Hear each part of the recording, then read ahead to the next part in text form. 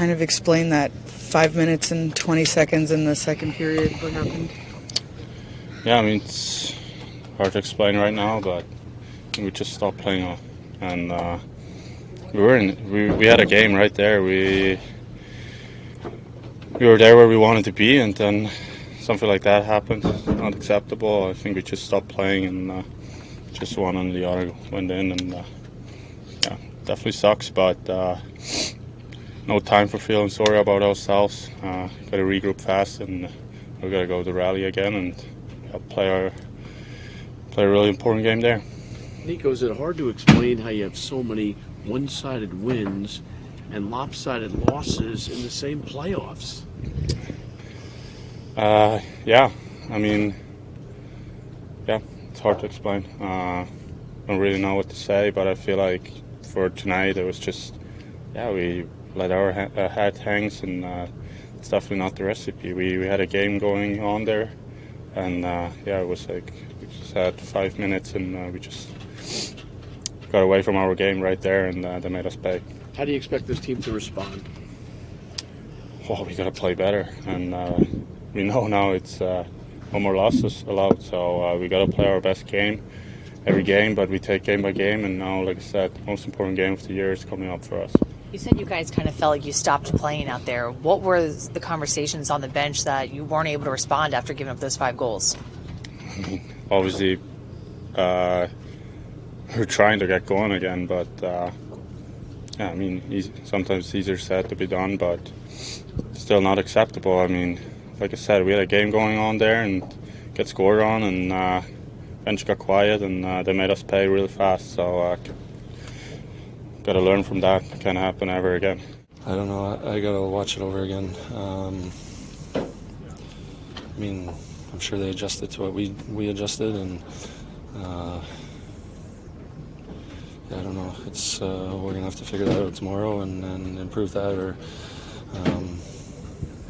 I thought last game we did much better, and obviously it showed in the score. And then today, obviously not too good. So you've won 3 in a row as a team, 7 different times this year. You're gonna have to call upon that again. What's your belief in the squad? Yeah, we don't quit. We got a lot of belief. So. One game at a time, and we just focus on the next game and win one game at a time, and that's it. So we know what position we're in now. Obviously, it sucks right now, and we got to have our best game next game. Were they forechecking effectively, or were you guys maybe feeding into that a little bit? Maybe a combination of both? Yeah, like I said, I don't know. It's hard to explain right now. I think got to watch it over. So. We made an adjustment last game and did much better, and then I don't know what happened today, so I don't know if it was us or them, or we're going to have to figure that out. I know you hold yourself to a high standard. How do you feel like you're playing in the series? Yeah, obviously we want to do better, so that's pretty much it.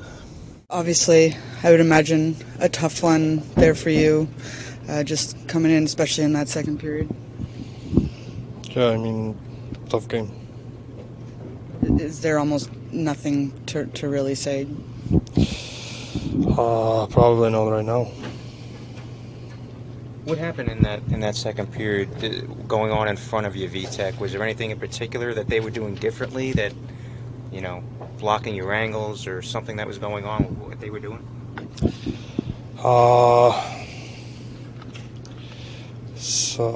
Luck was for them, you know, like they had bounces, and then they scored goals. We didn't score, and then yeah. Nico says they had to be better at cleaning up the trash in front of you. They feel like perhaps they let you guys down. Has there been any conversation to you, or what has been the talk in the room here? I mean, we played great the first period, you know. It's I don't know what happened in second period. Like I said, I had lucky bounce there, and then they score goals. We didn't, and I have to be better too, right, for sure. How quickly do you have to put this one behind you? Right now.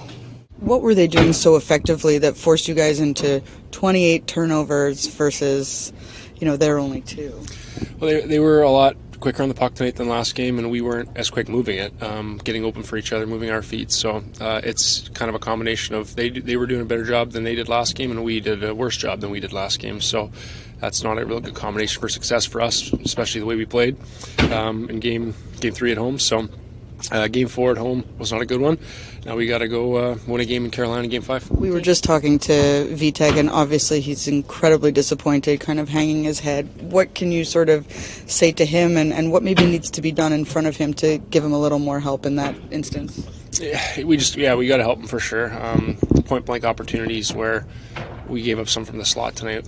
We can't expect our goalies to make saves from really dead center of the ice, looking straight at him, flow to highs. He's coming out and trying to challenge. So our goaltending has been great all year. We can't get down on our goaltending at all, and we're going to be the first guys in the room to pick them up, especially the defense for sure. And we got all the confidence in the world, no matter who's in our net, between all of our guys back there. So nothing wrong with our goaltenders at all. We're confident going into game 5 who we got in the net. Damon, Nico said that it seemed like you guys just stopped playing out there. Why do you think there was no response from your group? Good question. We, like I said, we got the wind taken out of ourselves real bad there in the second period, and it was unfortunate. We're second round of the playoffs.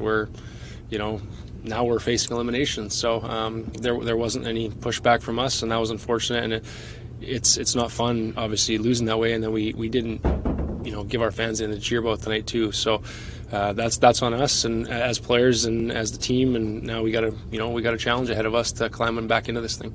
David, you guys have had a short memory throughout this playoff run. How do you do that again?